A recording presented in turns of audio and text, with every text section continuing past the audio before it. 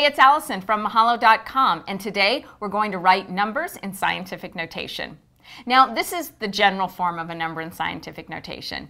A times 10 to the power of n, and A is supposed to be greater than or equal to 1, but less than 10. Now, that might seem kind of confusing, but there's a good reason for it.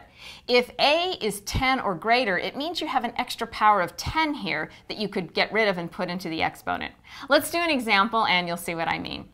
Let's take 23,415 and write it in scientific notation. Now, whenever I want to write in scientific notation, I have to locate where the decimal point is in my number and then move it over so many positions.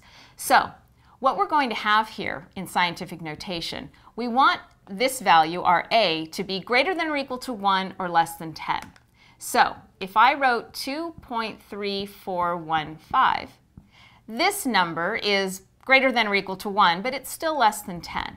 And then this is going to have to be multiplied by some power of 10. Now, here's how you figure out the power of 10. In a whole number like this, even though we don't always see it, the decimal point is sitting right there. So what I have to do is see how many positions did I move the decimal point to get this number here. So we start here and just count. 1, 2, 3, 4. I moved the decimal place 4 positions. So that means that my exponent is 4. So that takes 23,415 and writes it in scientific notation. 2.3415 times 10 to the power of 4. Now, if I had written it like this, 23.415 times 10 to the power of, decimal place was here, and I moved it 1, 2, 3 places, this isn't technically scientific notation because this number is greater than 10.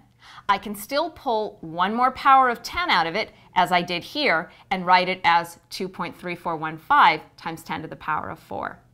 That's how you write a number in scientific notation, and we're going to do another example of it. So click here. Thanks for learning with me today. If you like this video and would like to learn more about related topics, click on any of the links below.